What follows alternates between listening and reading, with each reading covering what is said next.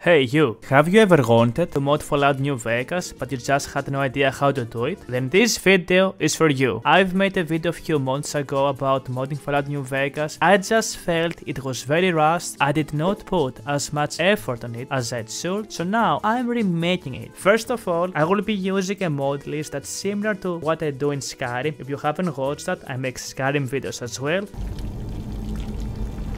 I will be enhancing the vanilla game. We are not going to use CNBs, we are going to turn the Mojave into the dirtiest, ugliest, roughest place on the world. By the end of this modding series, your Fallout New Vegas is going to look as dirty as the Waffle House toilets look on a normal evening on Christmas Eve. Trust me when I'm telling you this, it's the last place you want to walk in. And that's the point. Second thing, I will be using Mod Manager. You cannot, and let me stress this out, let me give you a warning. You cannot mod Fallout New Vegas with Vortex or anything else, I don't know. Some people use the microwave or something. You can only mod it successfully with mod organizers, so I will be going through the mods one by one, showcasing you how to do this. We'll be doing this together. Third thing, I will be using the Viva New Vegas mod list, at least for the start, so we can get all of the things working together. Viva New Vegas is the best modding guide you can have. I will have links down in the video description so you can check those in addition to the mods. So I will try to take it slow and try to follow those steps one by one. Don't skip any of those, because if you skip any of the core files, especially the engine mods, you're gonna have crashes. Sixth thing, I will be prioritizing FPS and stability in the game. In my latest playthrough, I had over 80 hours and I only had one crash, and that was in Lonesome Road. I don't know if I forgot anything, but that's pretty much all of the points I want to stress out. And the last thing, if you want to watch more Fallout New Vegas content, you can throw a like, you can subscribe. Only 9.5% of you guys who are watching those videos are actually subscribed, so it will help me and motivate me to make more of those videos, and it also helps me to find my audience. Thank you for watching, thank you for your time, and now pick your riot gear, pick your baseball bat, grab your Nuka-Cola, and let's dwell into the Mojave and start doing some modding. We're having mod organizer here, as you can see, and this is a completely new profile I've made. Now the very first mod we're going to need is the New Vegas script extender. This is a newer version, as you can see. This is why when you are making a completely new mod list, you kinda have to change most of the mods, because if you are going to run the newest patch of NVSE, essentially it is not going to work with most of the mods you have, since most of them they will require an update. I always manually download it, and this is also what the Viva New Vegas recommends as well, and I'm going to extract all of the content into my Fallout New Vegas folder. I am going to grab everything and put on my Fallout New Vegas folder. You want to replace everything, and the first thing you want to do with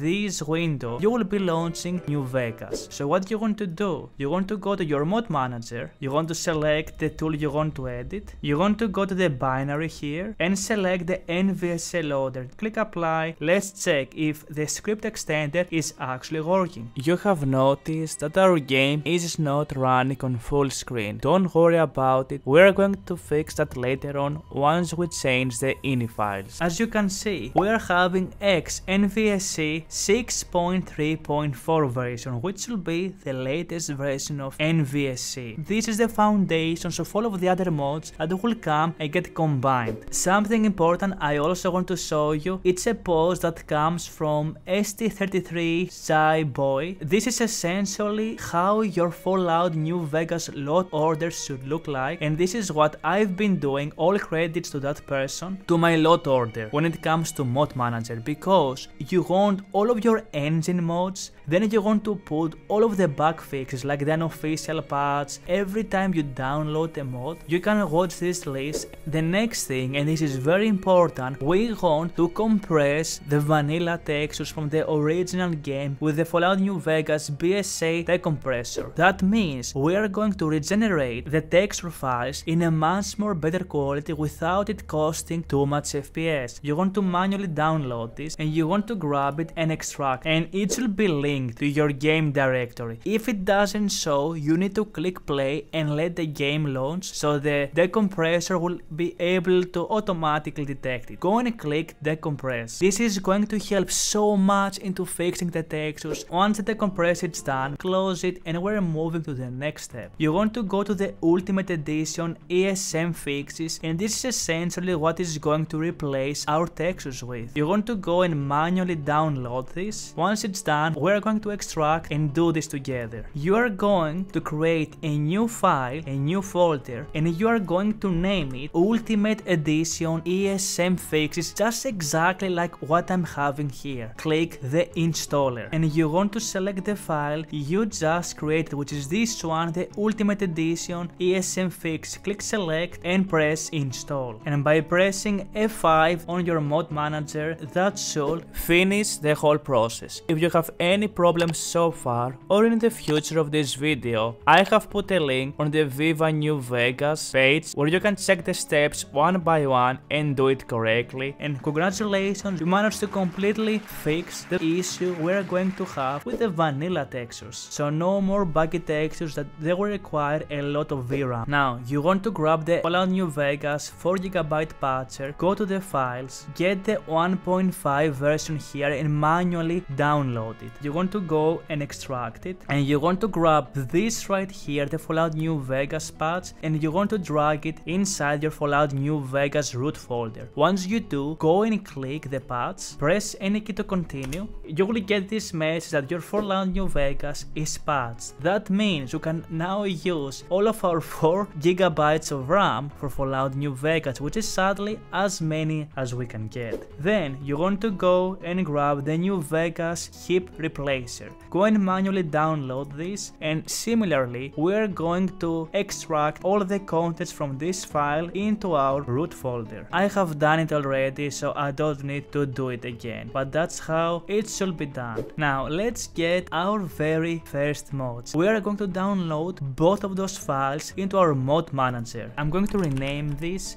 into main plugin. This has priority 9 in my load order. By the way, we're using all of the DLCs. Get the secondary file, and the thing with mod manager is that, as you can see, it puts the same name, so if I haven't changed the name, it will have the exact same name and it will ask me to replace the main file. So for that reason, I'm going to name this ini settings. So now we have one of the first engine mods running. Let's keep going. We need to grab Johnny Guitar and similarly download that and put it underneath zip. As you can see here, Johnny Guitar is downloaded. You don't have to change the name, put it as it is. Here we have the New Vegas stick fix. You just need to download it. Make sure you have all of the requirements again and go to the next link, which is the ini presets, and you want to go and grab the second file. The second file is good for those who are using textures above 1K, so we're going to have this, and we're going to drop this underneath the tick fix that we just got. Click check, and now it overrides the New Vegas tick fix. Then we want to grab the crash logger, and we're going to install this. The way I'm installing those is the way my load order should look, so should be yours. Fallout New Vegas Mod Limit Fix. That lets us have more than 150 mods, which was the original value. Thank God for that. Go and download this, and we're going to put it underneath the New Vegas tick fix. Next we have the animation plugin, which is going to help us to install animations. Think of this like XP32 skeleton for Skyrim, something similar to that. Any of the animation mods we're going to get, they are not going to work without this framework. Your load orders look exactly like mine. Let's get the improved console. I like this one because you can check values through console of objects and things that sometimes they might appear broken, other times you might want to adjust them, so it helps you so much to fix if you have any issue with an object or two. Get the console baseboard. I don't need to explain too much about this one. We're going to get most of the engine mods done in this episode, so it's going to be maybe the most boring one, but you get the idea. Step by step, we are building Byzantium. We're building greatness. Do the same for the next mods. Basic console autocomplete. Get the show off FNV plugin, and I swear to God, this is how everybody looks on their very first time when they are modding Fallout New Vegas. Vegas. By the end of the series, we're going to look like this.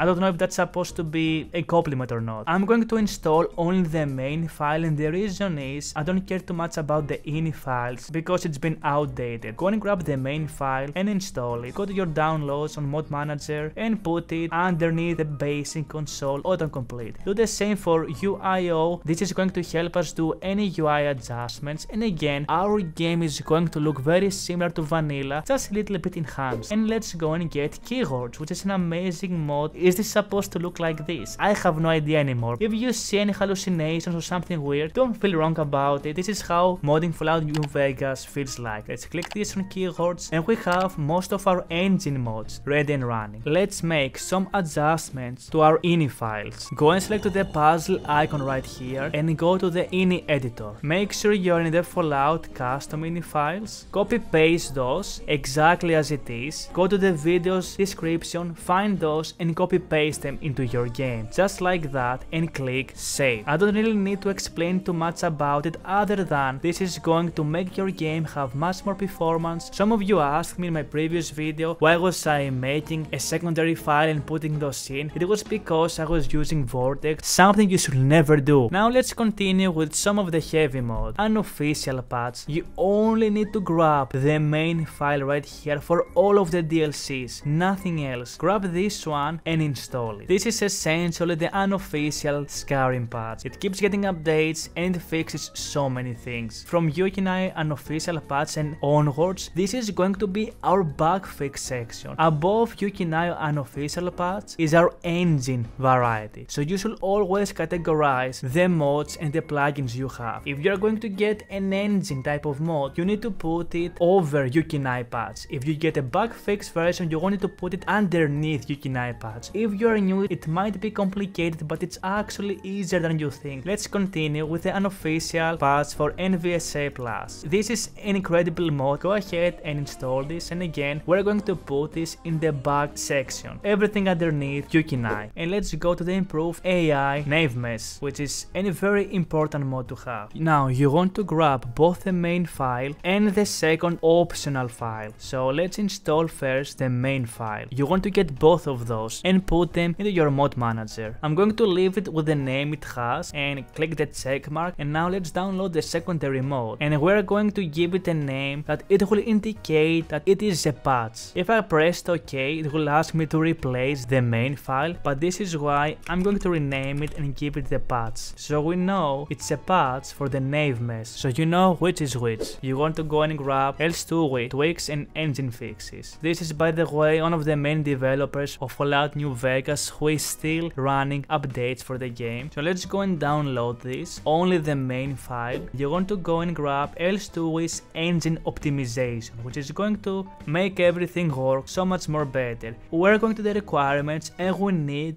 this one file right here. So we're gonna go here, check the requirements, and we're going to put this file into our game, which is going to fix some of the bugs in the game, and on top of that we're going to put the optimizations file next. And now let's go to the optimizations here and install that. Follow the steps as I am putting them right here. Let's go and grab Stewie's Tweaks Essentials and also download this one. All of those together will help the game run so much more better. It will give you many more choices. So we have essentially now all of the Exodia pieces of L2 tweaks, so we can actually move to the next type of mods. Now we have the combat lag fix. It is an incredible mod. Get this one and download it right away under the bug section we have. Next, let's start getting some of the fun mods here to use, and this essentially is going to help us with the iron sights adjuster. Go grab this one and install it. And next you want to grab New Vegas mesh improvement. This is like static mesh improvement for Skyrim, and you want to grab the main file. Go also and grab this very long boy right here, which is essentially the same thing as the previous file. It just covers a bunch of things that the previous file did not cover. And go and grab the main file, which is the ultimate edition. Grab the second file right here on the main ones and install that. Let's go and grab Pinboy Node Fixes, which fixes again some of the issues with Pinboy, and go and grab the main file, the improved light shaders, which is going to fix some of the issues in the game. Because we are not going to use an ENP, this mod is going to be incredible for what we we want to do. Fallout New Vegas is a game where it is not meant to be run with an ENB, and sadly many people don't understand that and they keep trying to run ENBs with Fallout. Let's go and grab climate control, which is going to allow us to have weathers. And now let's get the fire queue fix. Next we go to the music audio fixes, and the only mods you need is the main file right here, the assorted voice popping fixes, and the Elijah missing distortion fix. Now when you do those type of downloads, make sure you copy paste the names so you can actually name them properly once you download them. Like this one for instance, I'm going to name it like this so we know which file is it. For the secondary file, I'm going to do the same thing and copy paste the name, which is this one right here. Don't let Mod Manager put automatically its own custom names because it's gonna be very tricky finding those later on. Next, let's go and grab the Moonlight, which adds Moonlight into the game, a fantastic mod to have. We have all of the requirements. For now we are dealing with most of the main core files, if that makes sense. Go ahead and download this one. It's called bBoy Shading Fix, which sometimes you have a very weird shading or lighting glitch happening every time you check your bBoy. Get this mod right here, which adds higher resolution to the water, which is amazing. This mod is going to break your game if you are using an ENB.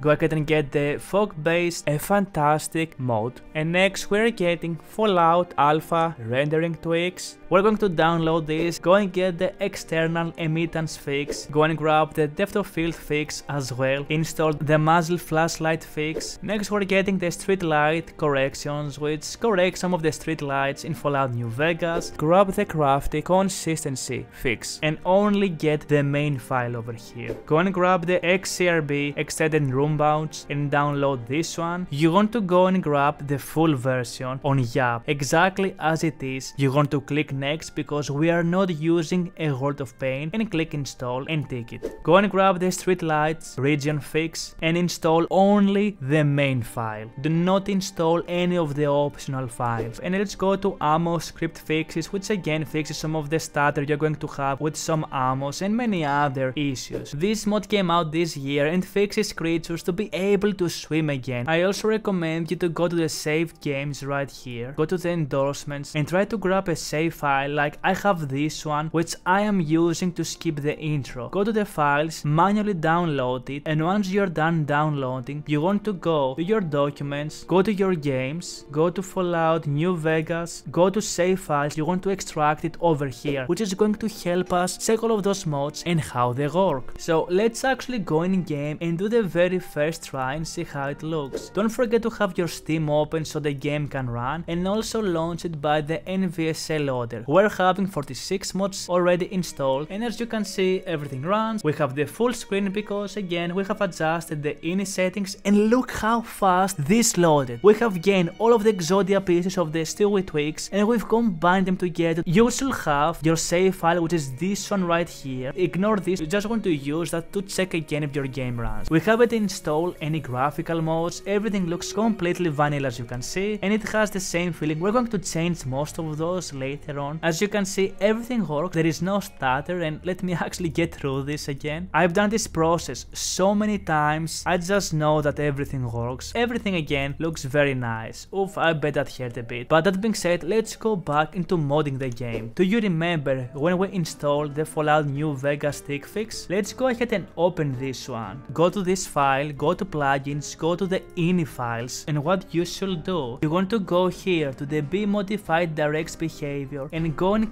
put this on 1, and also make sure this value is exactly like that. The default pool for textures is at 1. Close it up and save the changes you've done. Now that being said, I wanted to have this be the very first short episode, guys, so I'm going to close this one because I want to see if this video will have enough follow-ups or likes so I can actually put enough time to continue those series. If you want to see a complete series of me modding Fallout New Vegas into the game it deserves to be, feel free to throw a like to show me that you want to see more of that. That was the episode 1 of modding Fallout New Vegas. Thank you for watching, guys, stay awesome, I will see you in the next one. Bye bye and happy modding.